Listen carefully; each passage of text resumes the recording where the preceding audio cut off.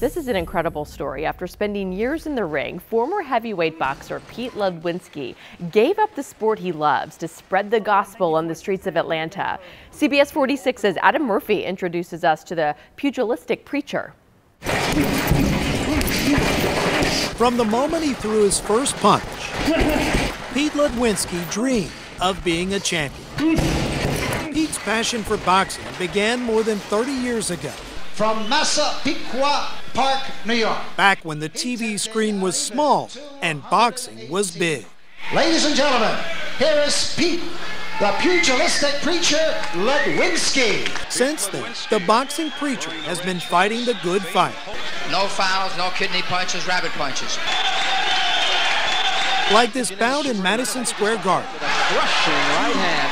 Ludwinski raising his hands in prayer. Where he won his first heavyweight match by technical knockout. Knocked Riley down.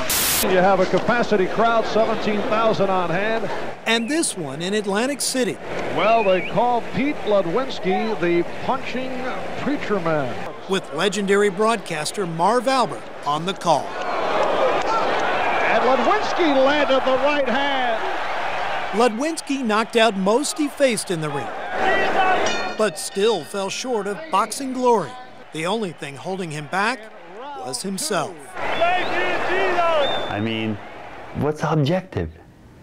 To damage the guy's brain so his knees shut off and he falls on his back and he lays on the ground for 10 seconds. And everybody says, oh, what a champion. Of the second round. What the hell did you do? Winner by a knockout, Pete, the pugilistic preacher Ludwinski.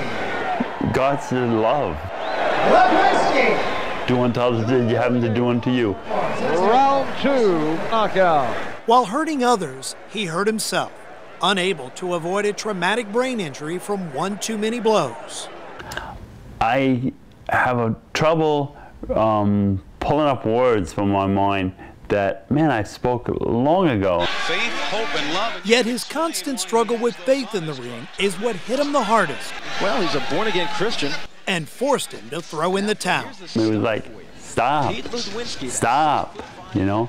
Don't do it. Jesus loves you, and he loves the guy you're going to be hitting too. So there's my regret. And it is Ludwinski here on the undercard. That,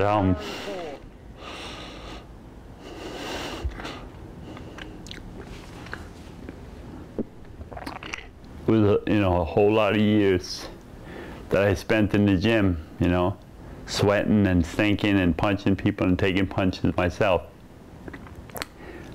For nothing. Not all for nothing. From it, he found his real calling in life. Nowadays, he dresses up in an eye-catching costume and hits the streets of Atlanta to be a champion for God. Father God, thank you for my sister Andrea. Thank her for being open, Lord God. He's a full-time street preacher, praying for people in traffic. Bless my friend, in Jesus' name we pray. Amen. Jesus loves you! God bless you, man. And in this case, he offered a helping hand to someone in need. Go, go, go, go! Hallelujah! Jesus loves you, man. Thank you. God bless you.